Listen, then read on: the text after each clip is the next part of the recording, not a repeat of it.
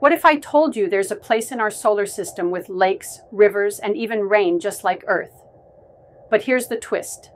Instead of water, these lakes are filled with liquid methane. Welcome to Titan, Saturn's largest moon.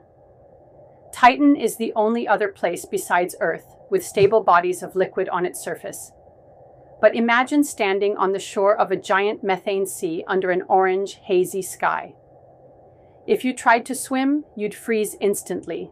Titan's temperature plummets to a bone-chilling 290 degrees Celsius. Touch that methane lake, and your body would freeze almost immediately. Plus, you'd sink like a rock since methane is less dense than water. Scientists are intrigued by Titan's methane lakes as they might hold clues to alien life. While we rely on water, what if life here evolved to thrive in methane? Some researchers even suggest that exotic microbes could exist, using liquid hydrocarbons instead of water. NASA is planning a mission called Dragonfly, a drone designed to explore Titan's surface and its mysterious lakes. Titan is one of the most enigmatic worlds in our solar system.